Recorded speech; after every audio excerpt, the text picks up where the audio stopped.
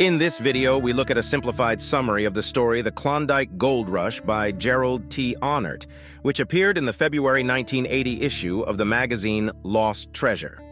A missive from a diligent miner, relinquishing his claim on Dominion Creek, finds its place on the notice board of the mining office in Dawson City, situated within the wondrous Yukon Territory.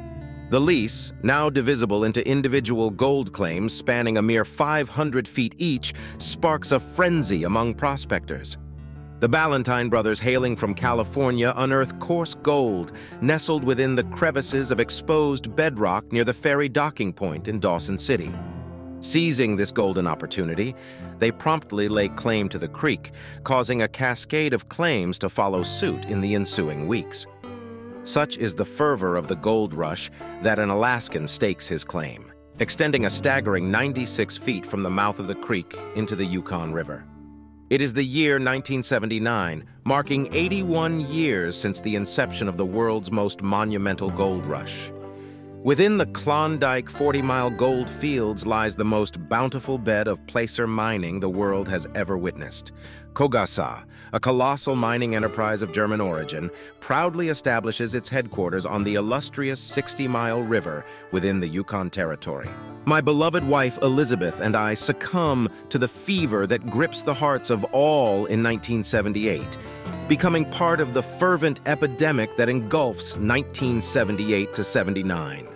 Overwhelmed by the initial astonishment of beholding 2 pennyweight nuggets in our gold pan, we ultimately secure the placer mining rights to approximately 1.5 miles of precious terrain on Hunker Creek, the second most prosperous creek within the Yukon Territory. Dawson City, even now, retains a fragment of the ambiance that once permeated the air during the world's most eminent gold rush. Its essence echoes that of 1898, albeit tinged with elements of novelty and change. In August of 1896, George Carmack, a spirited Californian, accompanied by his trusty Indian companions, takes respite at the majestic Rabbit Creek within the Klondike region. It is here that destiny graces them with the discovery of the coarse gold that ignites the monumental stampede. In due course, Rabbit Creek is granted a befitting new moniker, Bonanza. In the following years, a never-ending parade of scruffy miners made their way through the treacherous Chilkoot Pass and sailed down the icy waters of the Yukon River, heading towards the heart of the gold rush, Dawson City. By 1900, the Klondike was teeming with around 40,000 hopeful prospectors. But these miners faced a peculiar challenge: the permafrost, an eternal layer of frozen earth in the frigid lands.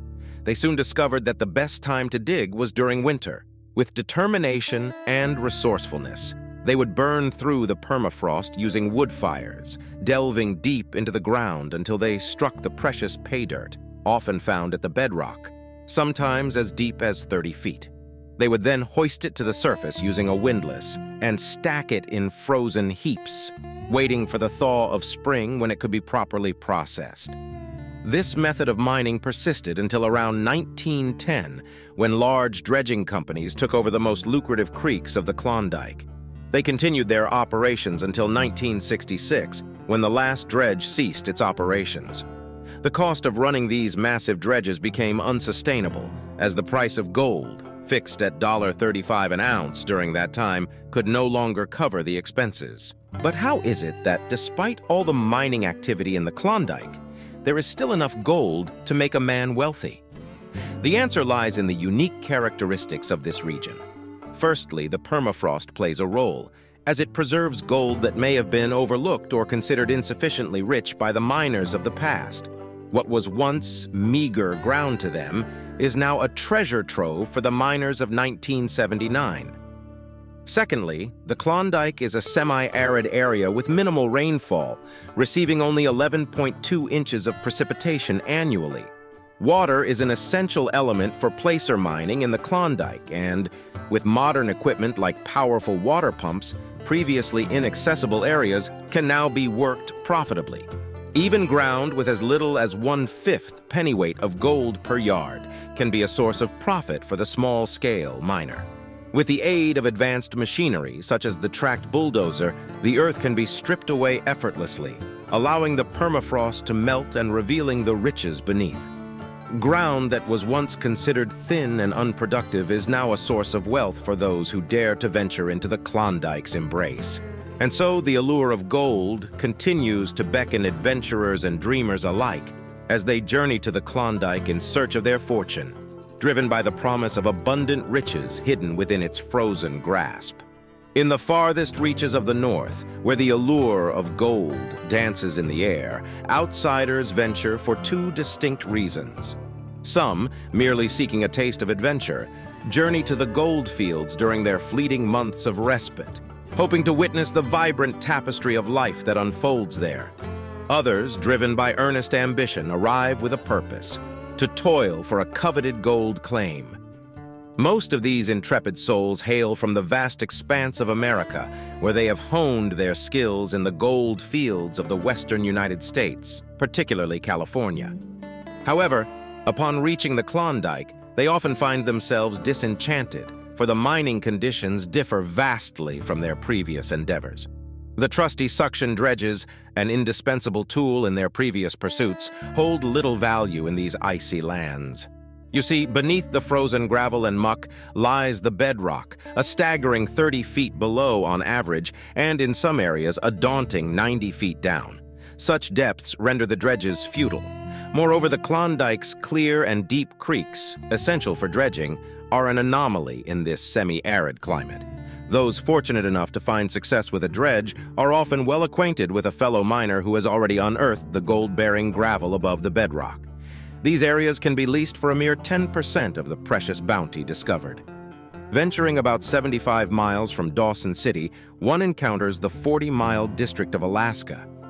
Here, those who employed dredges have achieved some measure of triumph, as the bedrock lies tantalizingly close, often just a few feet beneath the surface. For those content with a meager yield during their vacation, dredging in this region is considered a triumph indeed. However, it is imperative for any foreign visitor or prospector to acquaint themselves with the new laws governing the Klondike. To this end, an American traveler would be wise to first visit the mining recorder's office in Dawson City, nestled within the Yukon Territory of Canada. It is a curious misconception held by many, both Canadian and American, that the Klondike gold fields reside in Alaska. Nay, dear friends, the Yukon Territory, a jewel of Canada, claims this fabled land. The mining recorder, a font of knowledge, stands ready to address the inquiries that may plague your curious mind. Whilst I sojourned in Whitehorse, another splendid enclave within the Yukon Territory, I took the liberty of conversing with the esteemed head of Canadian immigration regarding the mining laws that govern foreigners. Should an American grace the Klondike's hallowed grounds merely as a visitor, maintaining their tourist status, they shall be spared the onerous burden of procuring the requisite work permits, a privilege enjoyed solely by American miners with placer claims. In the far north, in the majestic land of the Klondike, outsiders venture for two reasons: curiosity and the yearning to toil upon a golden claim. Most Americans who journey to this mystical realm bear the wisdom of the Californian gold fields, only to be disheartened by the contrasting mining conditions. Alas, the beloved suction dredge brought by many is but a feeble tool here, as the bedrock lies deep and the creeks are scarce. Yet a glimmer of hope remains, for some miners find triumph in leasing areas once stripped by others. A mere 75 miles from Dawson City, the 40-mile district of Alaska presents better prospects for dredging. However, it is crucial for foreigners to acquaint themselves with the mining laws of the Klondike. Seek guidance from the mining recorder's office in Dawson City, where the wisdom of the land shall be bestowed upon you. Fear not, dear American tourists, for if you maintain your esteemed tourist status, work permits akin to those held by American miners with placer claims shall not be required in the mystical realm of the Klondike, where the rivers flowed with whispers of gold. Adventurers from distant lands sought to secure their fortune. To embark on this daring quest, one must acquire the coveted mining claim, a precious document that grants access to the bountiful earth. But lo, there was another requirement, a water permit, to quench the thirst of the land and nurture the dreams of those who dared to venture deeper. For those with small aspirations, The path to water rights was an easy one, like a gentle breeze caressing their hopes. Yet, for those with grand ambitions, the restrictions grew as mighty as the mountains themselves. But fear not, for the laws of the Klondike knew no boundaries, treating Canadians, Americans, and foreigners alike as equals in their pursuit of gold. But finding an open claim was merely the first step on this treacherous journey. It did not guarantee wealth or even a modest living. Every creek in the Klondike whispered secrets of gold hidden within its depths. But whether these secrets held enough fortune to be mined profitably was a question that echoed through the valleys, leaving many hopeful hearts in uncertainty. Beware, dear wanderers, of the areas scarred by the colossal dredges, for though they hold glimmers of gold, they demand pricey tools to be tamed. Instead, seek the humble embrace of a small side stream, where the echoes of the first gold rush still linger. Such was the ground chosen by my wife and me, a stream that gracefully flowed into the right fork of Hunker Creek, nestled 24 miles away from the enchanting Dawson City. As we ventured forth, signs of the old-timers' endeavors greeted us, whispering tales of forgotten dreams. A buried mining car veiled by the moss whispered of a bygone era. 2 ancient shafts and a moss-covered tailing pile stood like sentinels, guardians of the past. And nearby, a weathered hand-dug pool and remnants of a windlass handle and a rusty gold pan told stories of toil and determination. Curiosity tugged at our souls, urging us to explore the mysteries within. I tested the tailing pile, discovering heavy black sand and glimmers of mist gold as precious as a grain. In that moment, we knew we had found our destiny. With hearts bursting with excitement, we staked a discovery claim upon this sacred ground, and as time flowed like the rivers, we claimed the remaining valley as our own. A wise Canadian friend, a seasoned miner of the Klondike, beheld our chosen ground and saw the spark of promise. With his blessing, he joined us as our partner, a beacon of guidance in this vast and untamed land. Just beyond the ridge lay the gold claims of Pete Erickson, a fortunate soul who reaped the treasures of the earth. The old-timers had worked his ground, but whispers in the wind spoke of its richness, far beyond what we could fathom. Pete's tales of gathering 30 ounces of gold in a mere fortnight ignited our dreams, fueling our determination to uncover the secrets of the Klondike. Oh, the Klondike, a realm where dreams and reality intertwined, where hope and perseverance walked hand in hand. Its valleys whispered of riches untold, of fortunes waiting to be unearthed. As the old-timers once danced to the rhythm of gold, so too shall we, the outsiders, who journeyed from distant lands in search of our destiny. And in this realm of enchantment, American miners need not fret about work permits, for as long as they embrace their tourist status, the land welcomes them with open arms, ready to reveal its hidden wonders. After 2 years in the Klondike, my wife and I have become pragmatic enough not to anticipate a fortune from our placer claims. We would be content with decent wages for our toil, but who knows what lies in store. We ponder the mystery of why the old-timers chose to employ the sizable mining car that now rests upon our claim. Perhaps the creek's gold originates from a bench on the valley's side, potentially widening the PA streak beyond the norm. We count ourselves fortunate that bedrock lies a mere 12 to 15 feet below the surface. In the autumn of 1979, a D8 Caterpillar cleared around 200 feet of the lower claim, penetrating roughly 6 feet into the muck. Soft muck halted the cat's progress, as there was a risk of it getting stuck. Come spring, when the ground freezes, stripping the moss and trees will be easier, allowing the permafrost to thaw naturally. When we departed in mid-October, my partner was diligently digging at the 10-foot level, still in pursuit of bedrock. We anxiously await news of whether his efforts shall be rewarded. The Klondike still holds a vast reserve of gold, attracting numerous multi-million-dollar operations.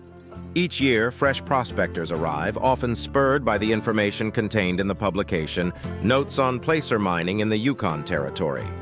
In one paragraph's conclusion, the document states, in 1977, one operator reported recovering X ounces from a 1 4-yard remnant left by the old-timers. Dawson City. a distant realm lying 3,000 to 4,000 miles away from the United States, reveals itself to intrepid souls like us. Having traversed the arduous journey from upstate New York to the Klondike in a refurbished van worth a mere $800, we discovered that a four-wheel drive vehicle, though convenient, is not an absolute necessity.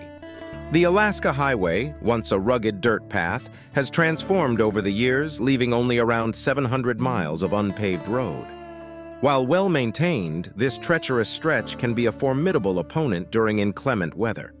On this narrow road, encounters with mammoth 18-wheelers can be a hair-raising experience, but our misfortunes have been limited to a mere flat tire during our 6 sojourns. To ensure a smooth journey, it is prudent to ensure the suspension is in impeccable condition, equipped with 8-ply tires and spare tubes to fend off any stone-induced bruises. A protective screen guarding the radiator, lights, and windshield is recommended to shield against the relentless onslaught of debris propelled by passing vehicles. In the realm of currency, gas prices in Canada fluctuate from 80 cents to $1.70, but remember, these figures are in Canadian dollars for imperial gallons. To convert them to their American counterparts, it is advisable to subtract 1/3 of the cost. The cost of living in Dawson City is exorbitantly high, approximately 160% of the U.S. average. Now the question arises, what equipment should one bring on this grand expedition? While most dismiss the utility of a dredge in the Klondike, exceptions do exist, and it would be wise to carry one, for it would be a lamentable discovery to travel this great distance only to realize it should have been part of your arsenal. Naturally, a reliable gold pan is an indispensable tool. In Dawson City, lumber can be procured for constructing dump boxes and sluices for manual mining. A sturdy pick and shovel are essential companions for the arduous task of supplying dirt to your dump box. From May 1st onward, as the snow melts, placer mining commences in Dawson City, stretching its golden arms until mid-October. The weather during this time is often resplendent, with temperatures soaring into the 90s in July. August, too, is a month of unparalleled beauty, but beware, for the nocturnal chill may cause the temperature to plummet below freezing. By mid-June, the sun barely dips beneath the horizon, casting its iridescent glow upon the land for a full 24 hours, as Dawson City stands a mere 150 miles from the majestic Arctic Circle. The Klondike, a realm of limitless possibilities, beckons to those who dare venture forth into its enchanting embrace. Do not forget that despite the meager population of 24,000 souls in the vast expanse of the Yukon Territory, it is not the untamed wilderness that many envision. One must possess a license to partake in the pursuit of hunting or fishing, and foreigners are strictly forbidden from importing pistols. However, a rifle, so long as it is not automatic, is permissible, although it must remain securely stowed. Alas, the once thriving moose populations dwindle each passing year, and the hunting grounds are riddled with numerous restricted areas. Within Dawson City, where the population stands at a mere 860, the arrival of summer heralds an influx of tourists and miners alike. This near-ghost town springs to life with the grand opening of Diamond Tooth Gertie's gambling hall. Here, amidst the gambling tables, visitors rub shoulders with gold miners, easily discerned by their prized nugget rings and other adornments fashioned from the gleaming treasure. Should you dare to venture into the Klondike, dear reader, allow me to share with you a handful of addresses that shall prove invaluable in your quest for information. Seek out the Canada Map Office, Surveys and Mapping Branch, Department of Energy, Mines and Resources in Ottawa, Canada, to obtain topographic maps that shall guide your path. Inquire with the Department of Tourism, located in Whitehorse, Yukon Territory, Canada, to secure the Yukon official roadmap, brimming with essential details on campsites and general knowledge. And lastly, reach out to the mining recorder within the Department of Indian and Northern Affairs to access invaluable mining information. Embrace these tidings, intrepid traveler, and may they serve as your compass on the captivating journey that awaits you in the Klondike.